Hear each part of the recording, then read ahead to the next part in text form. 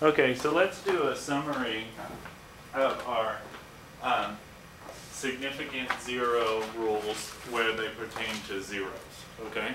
So if we look at this problem, or this number, it gives us a lot of information regarding zeros and significant digits.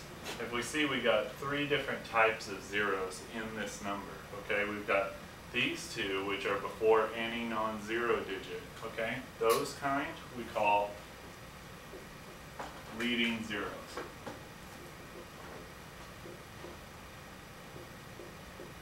Okay? So it doesn't matter if they're before or after the decimal place. If they're leading, they're never significant. Okay?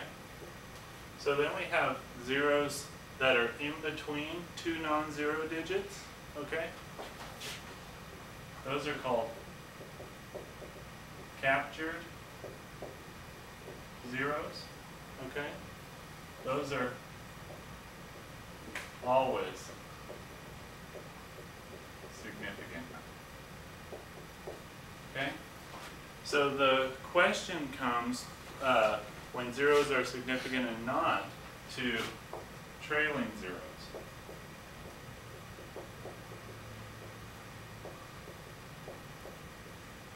Okay? So I'm going to write another number that also has trailing zeros, okay?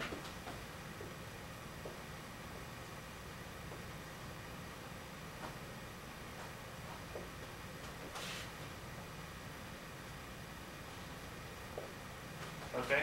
So, is everybody okay with all of those being trailing zeros? Okay, notice this number has a decimal place, or decimal point in it, okay? Decimal point there.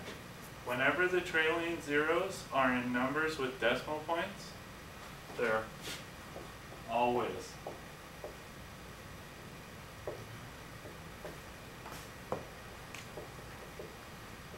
significant, okay?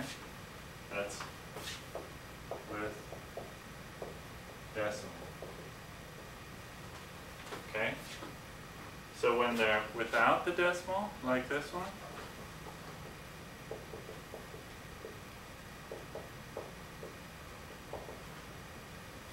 they're never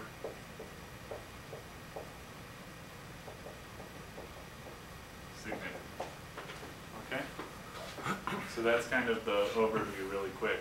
If you were to put these two numbers into scientific notation, it would really reveal the significance of the zeros, okay? So whenever you put something into scientific notation, you only put the significant figures into that scientific notation number, okay? So let's just do that scientific notation really quick and then you can ask that question, okay?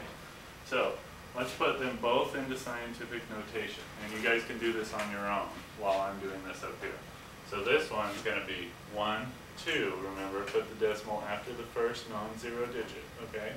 So 1, 2 to the right, that's negative, right? So this first one's going to be 1.5010, right? Because we're going to keep all the significant digits times 10 to the negative 2, like that, okay?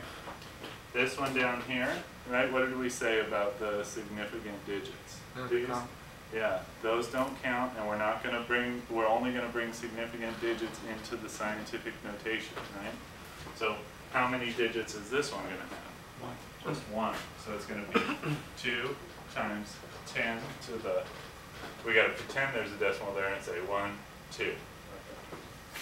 To the 2. Okay? Does everybody understand now?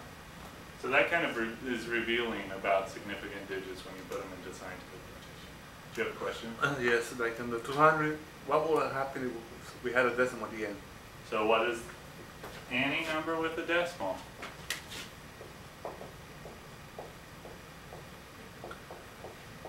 With a decimal, the trailing zeros are always significant, okay?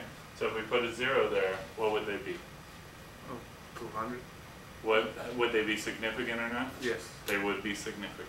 Okay? Of certificate So notation. let's do that. Yeah, let's do that one really quick. Okay. So this is a number with a decimal, right? So they're always significant. Right?